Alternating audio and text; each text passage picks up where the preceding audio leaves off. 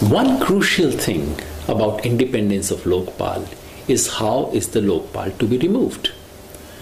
In the Ramlila Maidan movement, Janlokpal movement, the basic principle was that Lokpal cannot be removed by politicians, by government.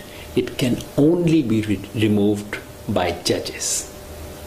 That's why in the bill that was framed last year, in the 49-day government, where they said it was such a sacred bill and the government resigned on that question, that bill clearly said only a high court judge can order the removal of the Lokpal. You know what they have done this time? Now the 2015 bill says that 2/3 MLAs of Delhi Assembly can remove a Lokpal. Now just imagine Jitendra Tomar getting up and saying, oh, this man has to be removed.